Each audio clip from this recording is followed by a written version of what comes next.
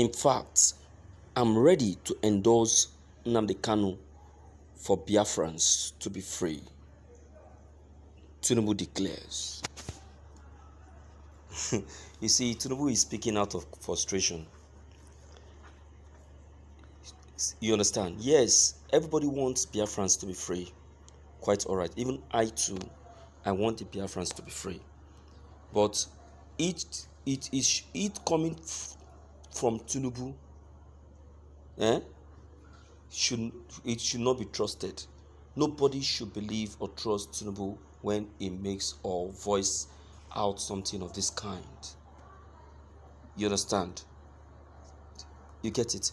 Tinubu is voicing out because he has been denied of the opportunity to be the flag bearer of APC for presidency. He has been replaced. Do you know that Tinubu has just is planning to defect to another party? He's planning to leave APC. You understand? Let us check this content. This is evening news.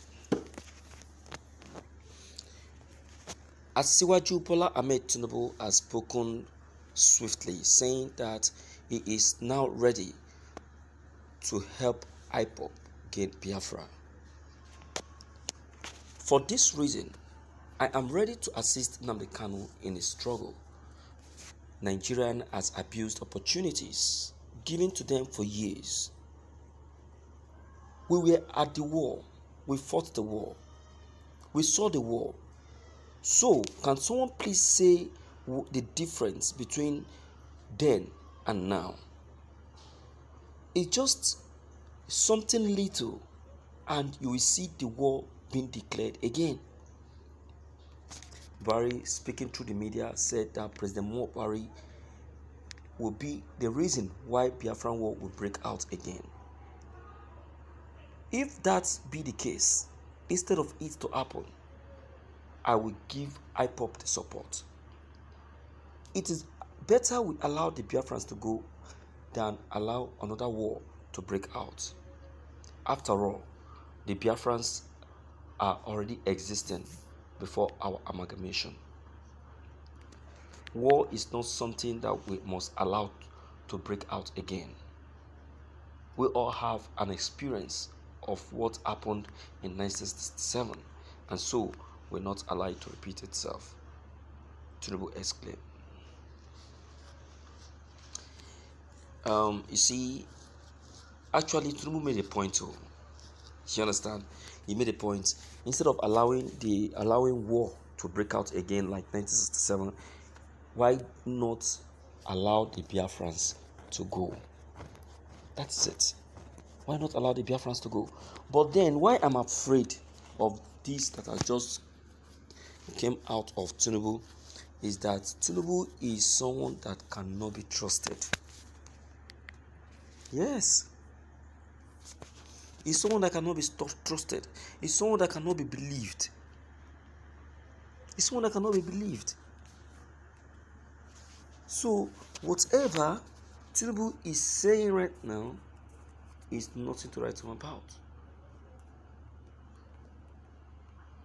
He's just saying it so that he will gain trust, confidence, support from the Igbos. Tinubu is just going about enticing people so that they will see reason to love him and give him support once he decides to contest as a president, irrespective of any party that he decides to join.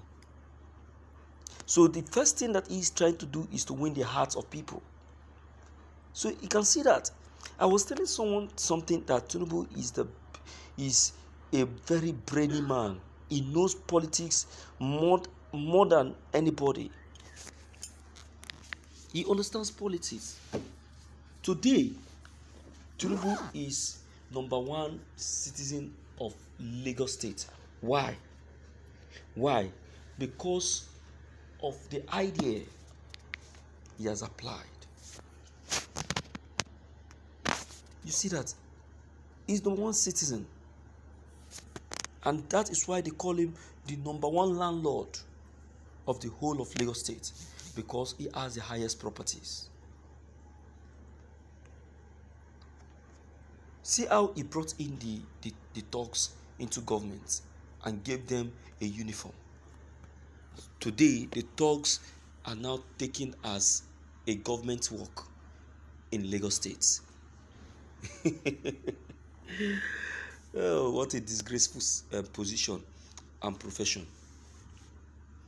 Very soon, Tinubu will demand that thuggery should be added to a course as one of the courses in the university. Can you imagine? That's what he's going to say. You get it? So we should not give him that chance at that other opportunity. We must not, because he has overreacted and he has overdone. Nobody must allow him to go on with this act, because it's too embarrassing.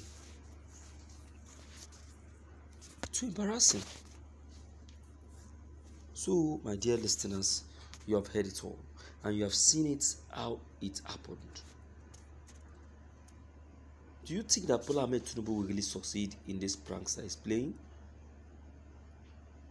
Do you think he will succeed in this game that he's playing? I don't think so. I don't. So, my dear listeners, I would like to hear from you.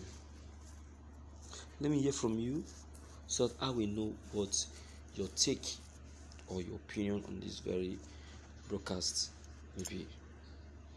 Don't forget to leave your comments below